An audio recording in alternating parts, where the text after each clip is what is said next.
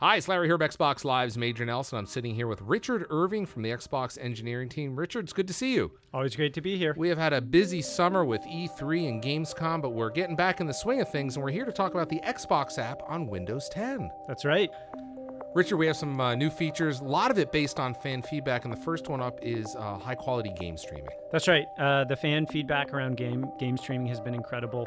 We've been working on a higher quality setting for game streaming. So now, if you have the right network conditions, you're going to be able to stream at 1080p 60 frames per second from your Xbox One to the Xbox app. And it's important to note, you talked about network settings, and obviously it works best with a wired network scenario because there's a lot of data going out. Yeah, that's right. So it's a very bandwidth intensive setting, but if you do have the right network conditions, it can work over wireless. Sure. If you have the right network conditions, but it's entirely dependent on that.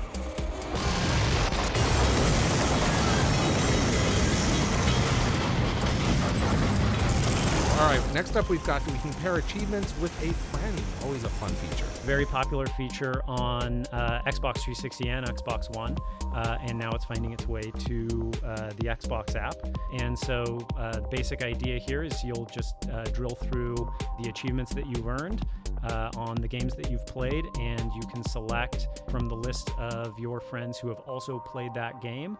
See the achievements they've earned in comparison to yours. You can even see for Xbox One games, you can see the progress that they've made towards earning those achievements. And you can even see which of your friends have earned each of the achievements in the last 90 days. Achievements are really important to the Xbox crowd. I want to move over here to the left-hand side of the app. You've updated the recently played section. So also by fan feedback, everyone wants to know who's playing the games that they play. And so now when you first start up the Xbox app and look on your home screen, in the recently played list, for all of your Xbox Live enabled games, you will see which of your friends also play that game. Now, Richard, over here on the right-hand side is where your friends list is, but you guys have done a little work over there as well. Also some good fan feedback about wanting it to be quicker and easier to both send messages and invite friends to parties. And so now you can right-click on any friend in that list and select to send them a message, and you'll get a little dialogue to type in your message and just very quickly send the message.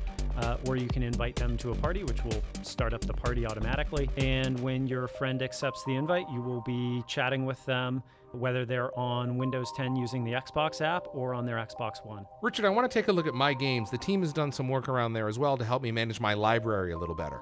That's right. So this has been one of the most popular features of the Xbox app throughout the entire time we've been in preview. And we've been, since we released at the end of July, we've gotten a lot of great feedback on how to improve it. And so we're making it easier for people to manage very large game collections. And so one feature that we've added is we've simply updated the UI to make it easier to see more of your games on the screen at once, so you get a higher density view of those games. The other cool feature, though, is if you click on one of the letters that sort of sorts or separates the games in your collection, you'll get this jump list, this alphabetic jump list, that when you click on a letter from that jump list, you'll just jump right to that location in your library and see the games that start with that letter.